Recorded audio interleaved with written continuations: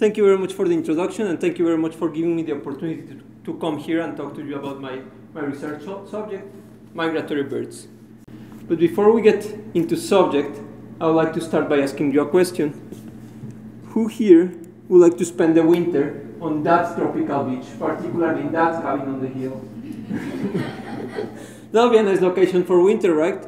But what if you have to run all the way there to the tropics?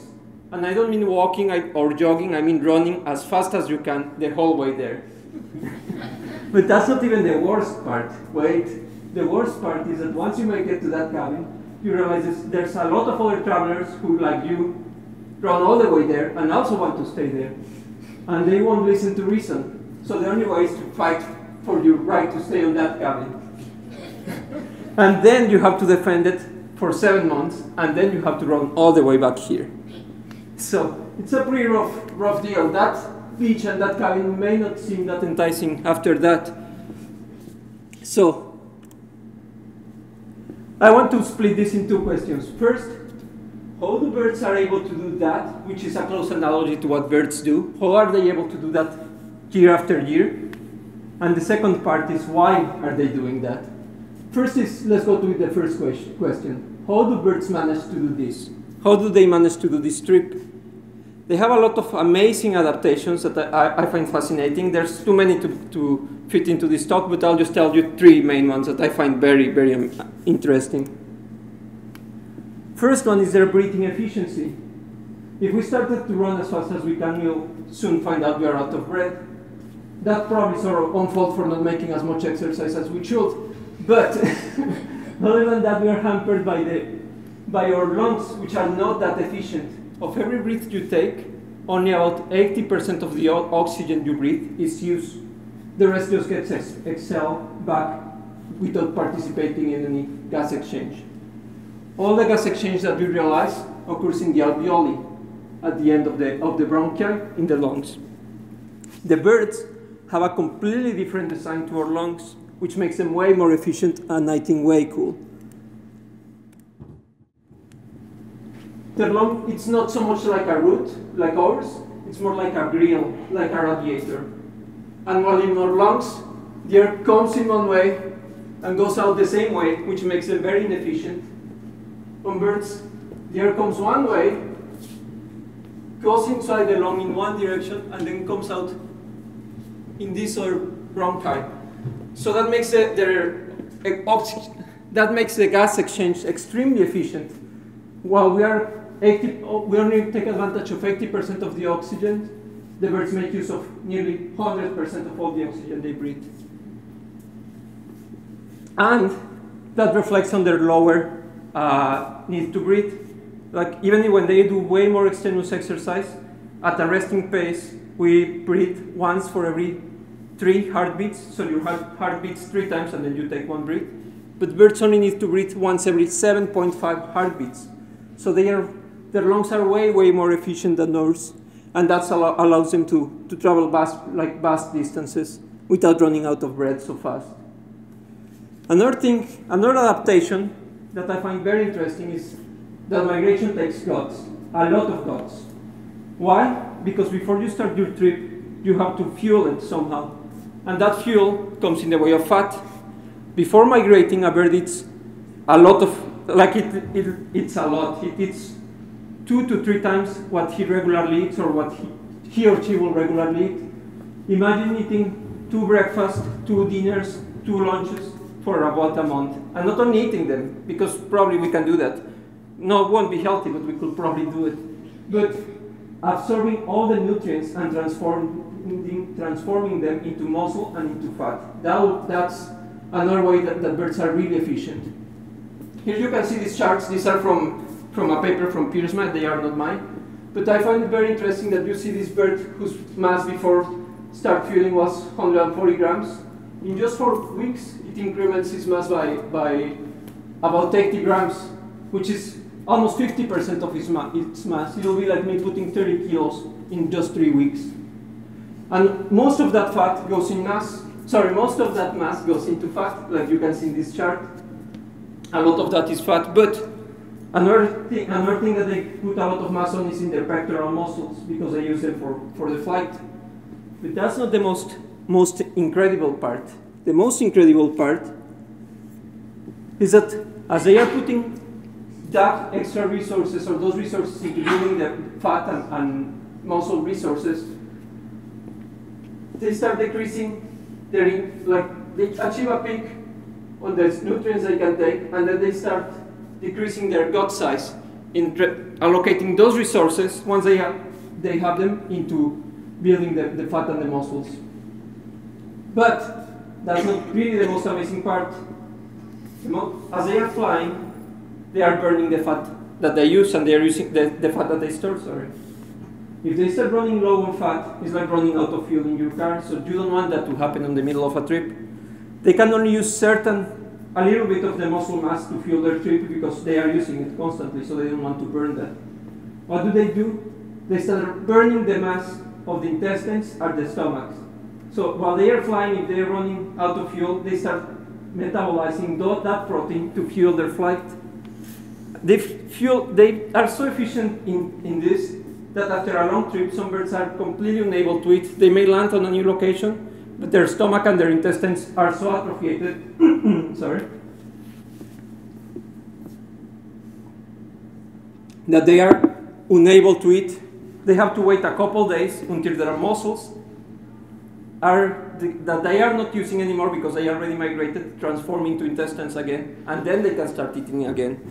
Imagine having such a flexibility in your body. It blows my mind how much of their resources they can allocate at the right timings. And the final thing that I wanted to talk about is about their orientation and navigation. They have amazing sense of orientation and navigation.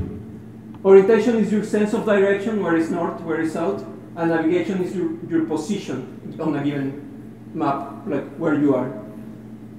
Imagine we were dropped in the middle of the Pacific Ocean, say here, in a raft with plenty of food and we know how to sail and everything, but without a map and a compass. Most of us will never find their way back home. And back in the 50s and 60s, when you could get the permit to do these experiments, that's exactly what people did to a lot of birds. They would pick them up here in Hawaii or in Midway, then fly them by plane blindfolded into a location where they have never been, say on the coast of Washington, and then wait to see if they found their way back. Surprisingly, all the birds find their way back, and this experiment was repeated with several species in several locations, and they always find their way back. So that tells us that they have very keen internal senses of orientation and navigation.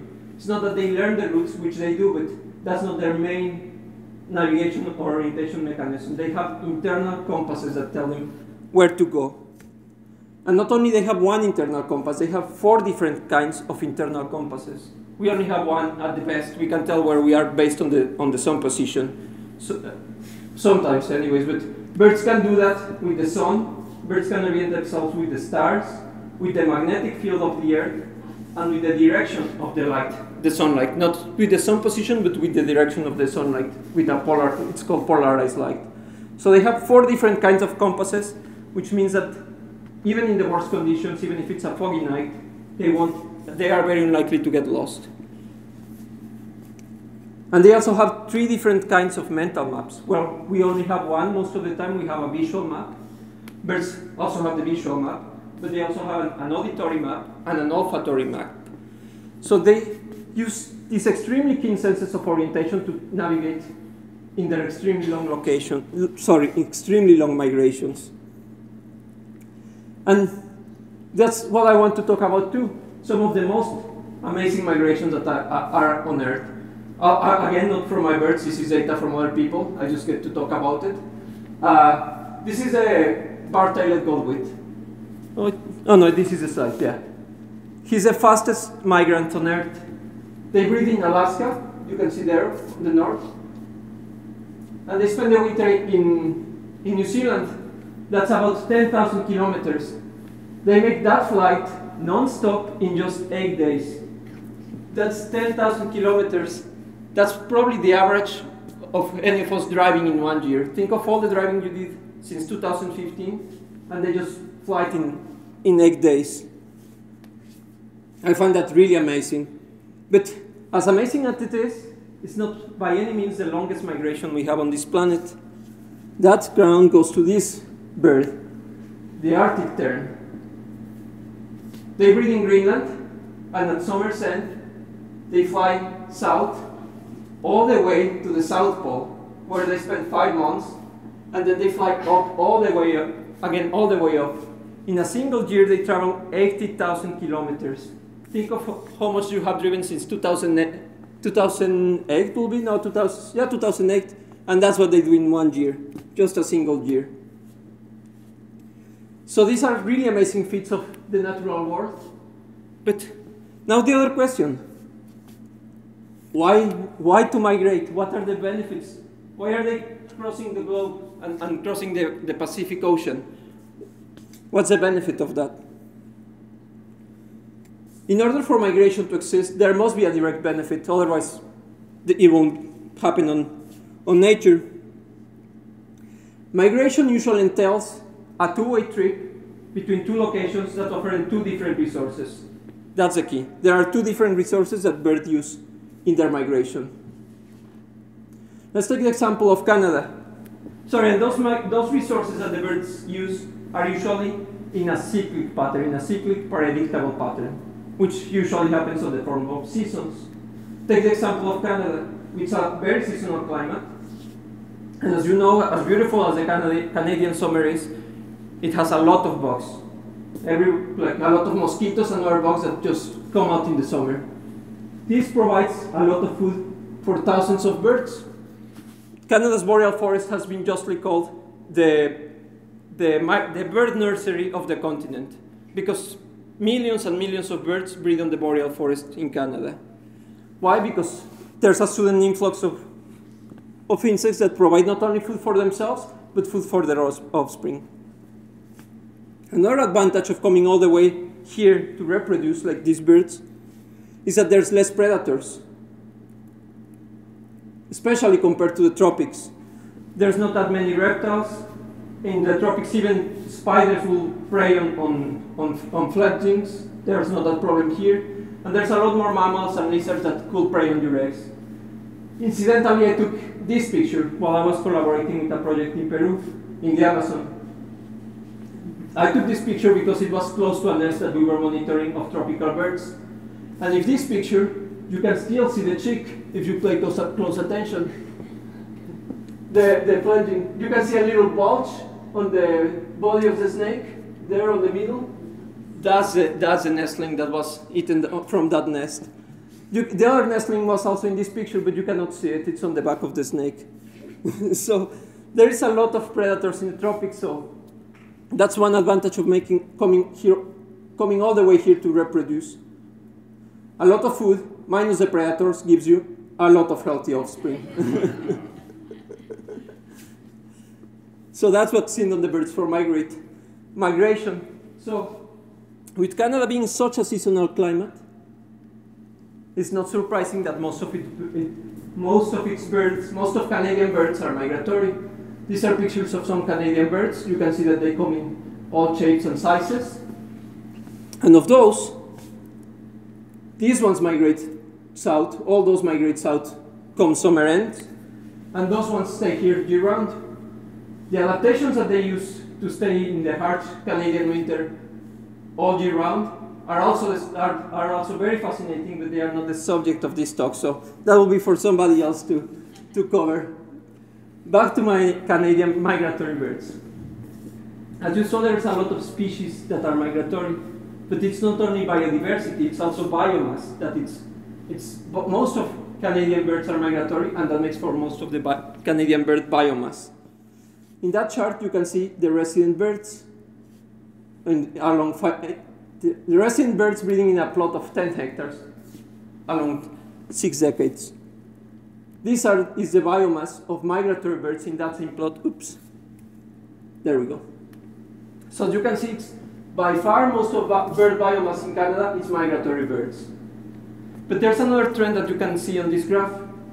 As you can see, migratory birds are declining, while resident species here at the bottom remain more or less stable. Why is that? Why are migratory species declining? Well, to get to that question, we need to visualize and understand the migratory species in their full life cycle. There's a breeding grounds here in Canada, and at the summer ends, there's a fall migration, and then they go to the wintering grounds, somewhere south, where they will spend 7 months. And then after those 7 months, they come back. Mortality occurs in all stages of this cycle. They die during migration, at the wintering grounds, and during the breeding grounds. But here's the kicker. So far, most of the research on migratory birds has been done in the breeding grounds. There's still a lot of questions to answer about the ecology, the behavior, and the survival of birds in their wintering grounds. And that's where my research is focusing, on the wintering grounds. My research aims to answer some of those interrogations. So if I'm going to study birds in their wintering grounds in the American continent, where should I go? Here you can see the Canadian, here you can see the distribution of migratory birds during summer. You can see that some parts of Canada have over 200 migratory birds, over 200 species breeding, not only migratory, all sorts of birds breeding during summer. But come winter, where do they go? Here you can see the distribution of migratory birds during winter. You can see that most of them go to Mexico. Some of them go to Central America and Colombia and South America, but the bulk of them is in Mexico. Mexico has the highest biodiversity on migratory birds, but also has a long history of habitat degradation. In this map, you can see that some parts of Mexico like here, have less than 15% of their natural cover remaining. Some other parts are doing better in green, where they have close to all their natural cover still intact, but still, almost 13% of Mexico's surface is agriculture. How does this affect the survival and the wintering ecology of migratory birds? To my surprise, there's very little research done in this subject.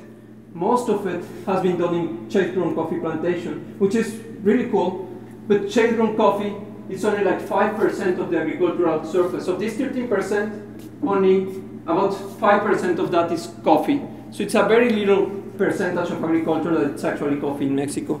The other 95%, there's really no work on how it affects their survival or their ecology. So that's where I'm going. First, my research aims to answer 3 questions related to this subject. How do birds use agriculture compared to natural habitats?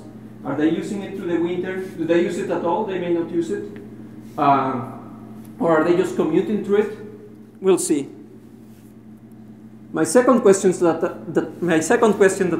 I'm aiming to answer is, where do individuals wintering the different habitat in Mexico come from? Well, we know they come somewhere from North America, but is it from the States? Is it from Canada, Northern Canada, Southern Canada? We'll find out. And the most important question, the big one, does the use of the different habitats, assuming they use agriculture, has an effect on their survival? Do birds in different habitats have the same survival? We'll see. Well, first I have to choose my study site. We know that Mexico has the highest biodiversity of migrant songbirds, of migrant birds, so I choose my field site in Mexico. Conveniently close to Puerto Vallarta, and conveniently close to the beach I showed you in the beginning. That's actually a picture from one of my field sites, so not too bad, not too bad. Somebody's going to do it. Yeah. So the second thing after I choose my study site is my study species. Although I would like to study all the species, if you're going to focus on such specific questions as habitat use and survival, you need to focus. And I choose this model species, the yellow warbler, that little guy. It's a 9-gram bird, it's about this big, and despite its size, in any given year it will travel 5,000 kilometers twice a year, like once going south and once going north. Its breeding range, you can see it here in orange, and its wintering range, it's here in blue, Latin America. As most migratory birds, its summer ecology is widely studied, and a lot of things are known about his summer ecology, but almost nothing during winter. There are some studies on the different habitats used during winter, but still, my first field season, my first time in studying them, I had to determine which habitats they were using. And we found them mainly in 3 habitats. We found them in riparian, which is the forest along the river edges. We found them in coastal lagoon vegetation, which is a combination of dry scrub and mangrove. You can see the dry scrub at the top. It's very seasonal environment too, and it's dry at this time of during most of the winter. And this green stripe is the mangrove, where we found most of the birds in that habitat. And to my surprise, they also use agriculture in large numbers. This is a chili pepper plantation. It's an actual picture of one of my field sites. And we found them in agriculture a lot too. So now that we know where they are, how do birds use agriculture compared to natural habitats? First, how do they use natural habitats? Do they stay in the same place the whole winter? Do they move around? We'll see. My field methodology was fairly straightforward. We banded birds from January to May, from 2011 to 2014. And in that period, we banded over 200 birds. You can see their fashionable bands on their legs there for visual identification purposes. And we banded across the 3 different habitats.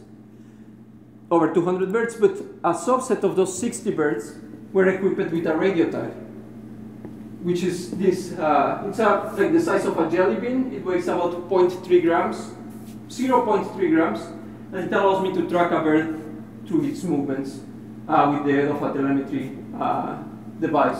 You can see, maybe you can see the antenna sticking out here. And with that telemetry, we were able to plot their habitat use during winter. Here. Here's some territories of the birds that we found in riparian habitat in the rivers. You can see that some birds stay pretty much the whole winter in the same tree. This is a single tree. The bird really like that tree and stay there most of the winter, if not all the winter. Some other birds may not be so lucky to have such a nice tree and wander a bit more, like the red one and the orange one. They still stay on a relatively small area through the summer, like say the size of a block or the size of a large building. But in natural habitats, they pretty much stay in the same place with some variation on how they use that habitat. Sorry, how they use that space. What do they do in agriculture? They do the same. We found some birds that, like this one, really like a tree that was dividing the fields, and they will stay there the whole winter in that tree, for like venturing a bit out, but not much. And some other birds were not so lucky to have such a nice tree again, and they will actually use the crops. They will spend the winter foraging in the crops, and that was surprising to me because if it wasn't for the telemetry, we would have never known, because these are crops like corn and sorghum, and if you have been on a cornfield, you know it's very densely packed, and you really don't know what's going on other than in the edges. So plenty of times we'll be getting the signal from the middle of a cornfield or a chili pepper field and be like, oh, the bird just died, let's go and pick it up. And then we will get to it, and then the bird will just flush. And that happened many times, and to my surprise, they were, day after day, they were using chili peppers, sorghum, and corn fields to meet their daily requirements. Another thing that I found interesting is that different crops have different things to offer. Let's see, the next slide has it. Look, this is a sorghum field and this is a chili pepper field, and they will feed there. But at dusk, they will go to the mango plantation, which is right there at the very top with some dots. Those are roosting locations. So they will feed during the day in some crops, and then at night they will flock to the mango plantation. So different crops have different value for the birds. And not only for my study species. At dusk, if I was standing next to this field, I would see hundreds and hundreds of birds from many different species, migratory birds, leave the crop and then go and roost in the mango plantation, which I thought was really interesting because there's few records of birds using agricultural habitats through the winter. And this is not pretty habitat, I have to say. Like, the beach was really nice and everything, but I had to work here also all the time.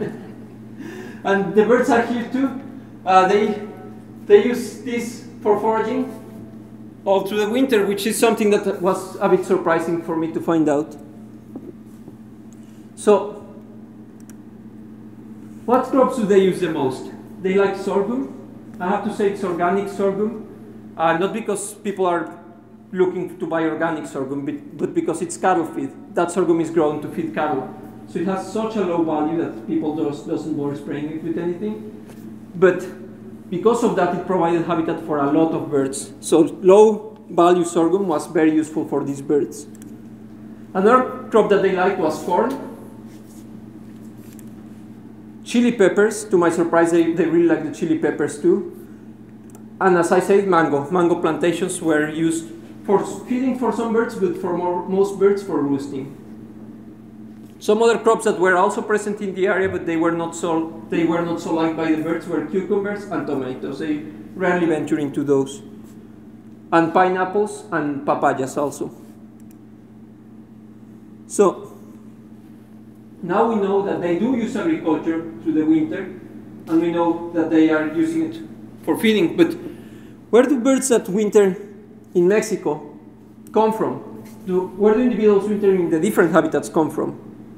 The first question is, how do you track a 9-gram bird at a continental scale?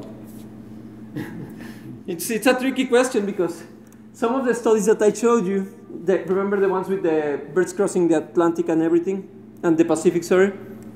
Those ones use satellite tags, which are really, really nice devices that gives you a satellite location of where your bird is. But the lightest one weighs 3.5 grams. It's way too heavy for my birds because ideally the tags should be less than 5% of the bird's mass. And these ones are over 30% of the bird mass, so definitely not doable, as nice as it will be. So these ones are out of the question. There's another type of tags which were also used in some of the studies that I showed you earlier. These ones are called geolocators. They track the length of the day, you attach them to a bird and then let the bird go. And through that, and then capture it next year. Through that period, the geolocator records the length of every day. And by measuring, once you capture the bird, you measure how long the day was. You can more or less plot in which latitude it was that bird spent that time. These ones are lighter, they are way lighter. They are really nice, but they are at 0.45 grams, which is just at the boundary. It's 5% of my bird. Some birds are lighter, some birds are 7 grams, some are a bit heavier, but it's just at the boundary. But I didn't use them because I'm very interested in survival. And if this has a negative effect on their survival, then my results will be biased. So these ones were also out of the question for my birds because they are too small. So we had to use hydrogen isotopes. What are hydrogen isotopes? I'm going to make a small parenthesis and explain what are hydrogen isotopes. Well, we know hydrogen is present in the Earth's atmosphere, mostly in the form of water. There's regular hydrogen. Well, isotopes are like flavors. Let's think of isotopes as flavors. There's regular hydrogen, which is, let's call it vanilla flavor. It's a regular one. And there's deuterium. The regular hydrogen has 1 proton, and the deuterium has 1 proton and 1 neutron. It's a little bit different. Let's just call it strawberry to keep it in mind.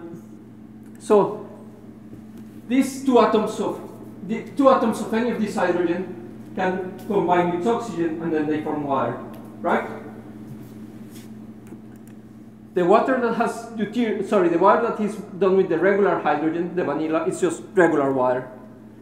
While the water that has deuterium is called heavy water because it actually has more mass because it has 1 extra neutron. So, most of the water evaporation in Earth occurs next to the equator because it has most of the solar radiation, right? When that water evaporates and forms a cloud, that cloud has both heavy water and regular water. But what happens as the cloud moves out, moves further north, like the clouds that we see today, at some point we're in the equator? Well, the heavy water, because it's heavier, rains first. So that allows us to analyze the proportion between regular water and heavy water, giving each area a distinct proportion between those two types of water. I hope, is that clear? Yeah? All good? Okay, so what does this have to do with birds anyways? Well, birds grow their feathers at predictable times at the end of the summer. When they grow those feathers retain the isotopic signature of the place where they were grown. So if I capture a bird in Mexico, by analyzing the composition of the hydrogen in those feathers, I can determine where that feather was grown.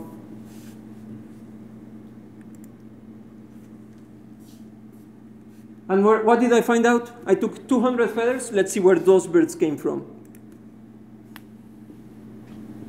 Most of the birds that I captured in Mexico were coming from northern Canada. As you can see, the three lightest color bands, it's pretty much all Canada. And very few of the birds, only like 15 of my 200 birds, were coming from the States or further south. So most of the Canadian birds are indeed wintering in Mexico. But here comes a really interesting part. Birds wintering in natural habitats were from different parts of birds wintering in agricultural habitats. Here you can see, these are the birds wintering in the farmland. And you can see that most of the birds are from this region and some of the darker regions. While in the natural habitats, most of the birds were from the far north, mostly from like the Northwest Territories and Alaska. And farmland birds were more like from the lower provinces. So that was very interesting because if there was a negative effect on survival on farmland, you know which populations will be affected. So now the next question. Does the use of agricultural habitat has an effect on survival? To my surprise, it doesn't. They have a good survival in agricultural habitat here as they do in riparian. You can see that monthly survival, it's about 96% for adult males and about 94% for adult females. Sorry, I should explain this. These are adult males in dark blue and adult females in dark red and young males in light blue, sorry. And you can see that the worst habitat was the dry scrub mangrove. This could be because it's drier, there's less food. I'm still not sure of why that one was the lowest survival and agriculture had such high survival compared to agriculture. Could be because agriculture has, this is a very seasonal climate as Canada, but this one is more to do with dry season and wet season.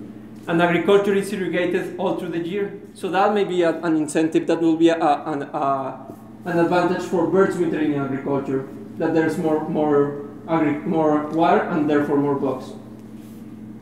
Another thing that may be causing that agriculture has same survival as riparian habitat is because there's less predators. Of all the birds that I banded, I only had 2 predation events that confirmed that I just found the radio with a bunch of feathers around, so it was pretty sure that something killed them. And both events happened in riparian habitat. And on our point counts, we found 4 different types of hawks that feed on songbirds in riparian habitat, while in agriculture there's none of them because there's no habitat for those hawks. So that may be driving that, but I was very glad to see that agriculture is not really that different from survival in agriculture is not that different from riparian habitat. Another thing that may be influencing this is that this is relatively low low technology or low density agriculture. So with that, knowing that survival is the same in natural habitats, we know a bit more about the wintering period, and we can assume that if the bird population, migratory birds population are declining, maybe most of the mortality is occurring during migration, not so much during the wintering grounds. But that will be the subject of a different research. I was very happy to find that agriculture had similar survival, because of a previous speaker in this conference series CARP, found that agriculture in low intensity had similar value for biodiversity. It's different than survival. That is, there was an equal amount of species wintering in agricultural habitat, low yield agriculture, than in forest. Different types of species, but still similar numbers of species. But my study provides further support for this, because not only are they found there, they are also doing well. So I was very happy to see that this is shaping on that direction. And I'd like to finish by just saying a couple things that you can do to help the birds, because their populations are still declining. When you're buying products from Latin America, such as bananas or mangoes, choose organic when available.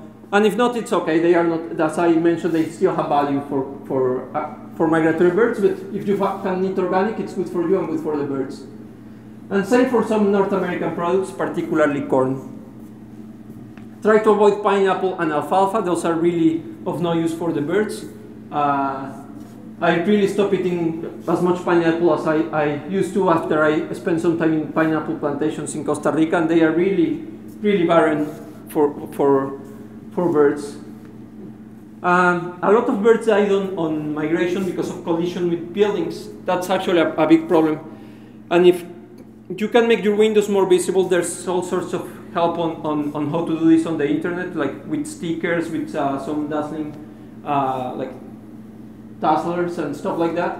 And that will help to reduce collisions a lot. Also by turning off your lights when you are not using them in peak migration periods. And also, please keep your cats indoors. If you have any cats, cats really get a kick out of hunting birds. And it's debatable how many birds they kill, but they are thought to be a problem. And it doesn't hurt to keep cats indoors if you can, to help the birds. They are already having a hard time. And before I finish, I'd like to make a commercial, an ad. I'm also an amateur photographer, and this picture was featured on the NSERC Science Exposed contest. If you want, you can check it out online, Science Exposed tab, and you can vote for your favorite picture. If you like this talk, please vote for this one. If not, just vote for one of the other ones. They are also very good too. But if you have a chance, check it out, Science Exposed. There's a lot of cool projects and a lot of cool pictures. And with that, I'd like to also thank first the institutions that have made this research possible, from both Mexico and Canada: Simon Fraser, Center for Wildlife Ecology, Environment Canada, and CONACYT, which is the equivalent of NSERC in Mexico.